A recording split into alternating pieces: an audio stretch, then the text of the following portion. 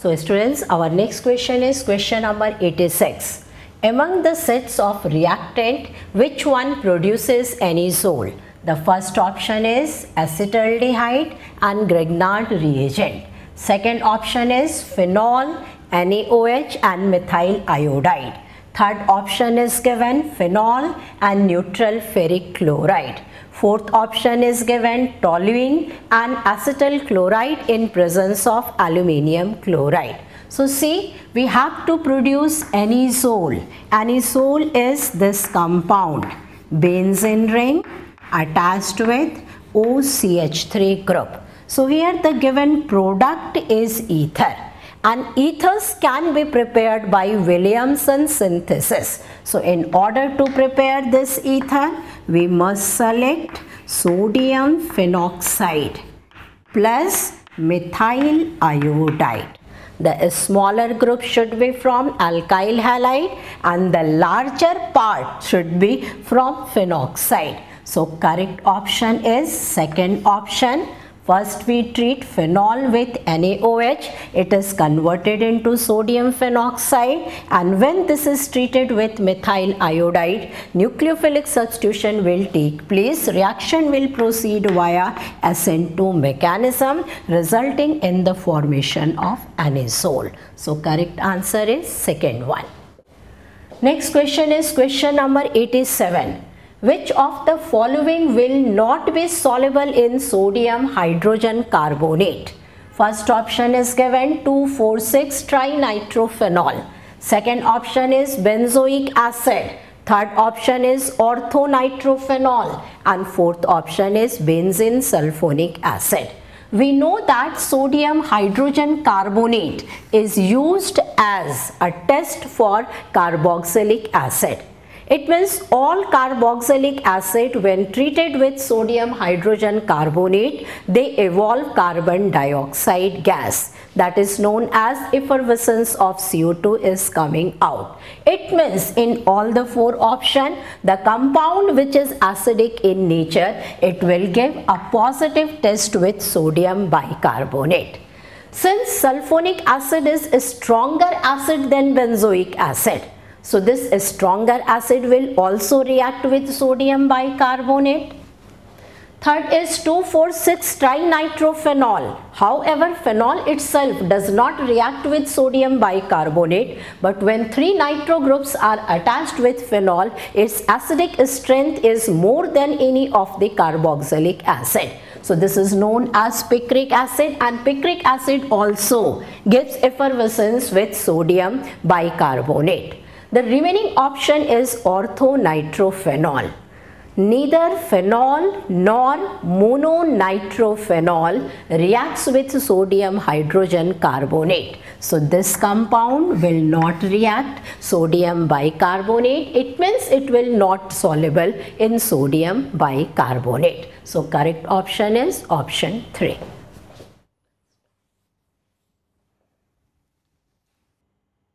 Our next question is question number 88.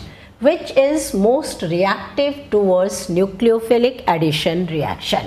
The first option is benzaldehyde. Second option is ketone. Third option is methylbenzaldehyde. Fourth option is para-nitrobenzaldehyde. Now in this question it is mentioned that nucleophilic addition reaction. Nucleophilic addition reaction is a characteristic property of aldehydes and ketone, and mainly it depends upon steric factor.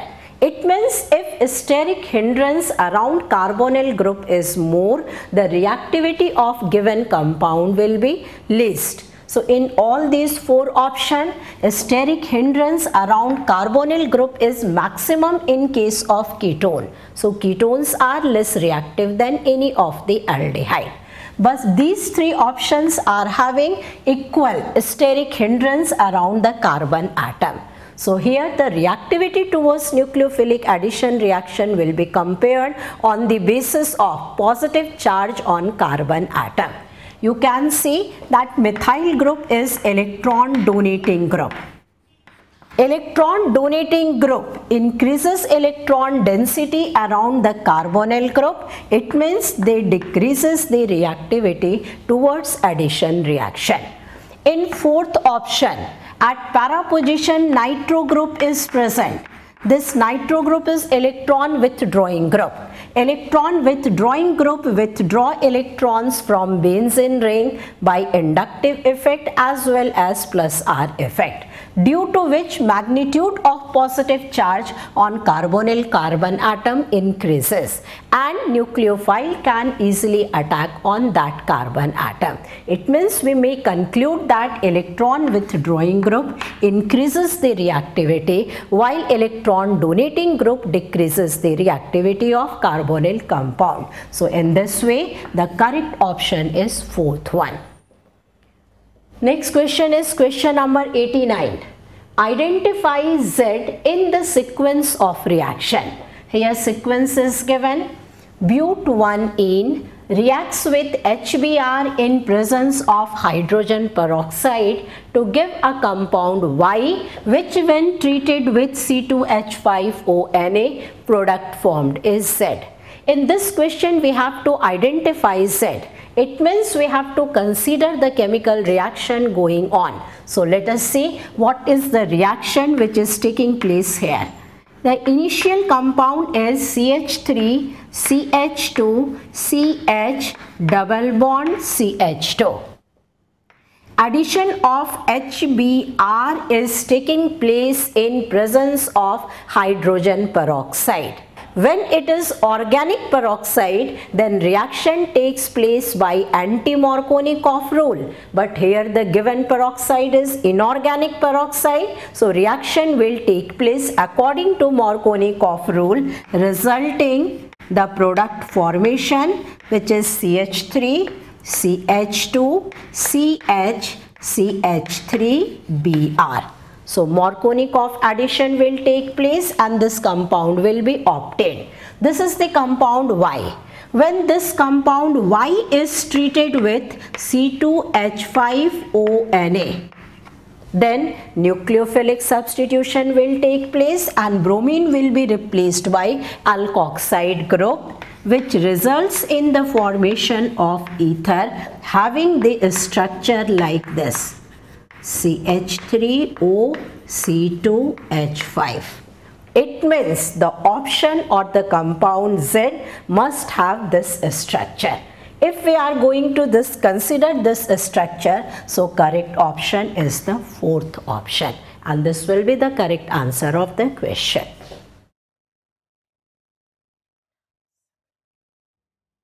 So students, now we are going to discuss the last question of today's paper, that is question number 90. Which of the following organic compounds has same hybridization as its combustion product CO2? First option is ethane, second option is ethine, third option is ethene, and fourth option is ethanol. As we know, carbon dioxide is a linear molecule in which carbon atom is present in sp hybrid state. So in the given four options we have to select in which case carbon is present in sp hybridized state. The first option is ethane. Ethane is alkane, and alkane, it means carbon atom is present in sp3 hybrid state. Second option is given ethyne. Ethyne is the simplest alkyne, C triple bond CH.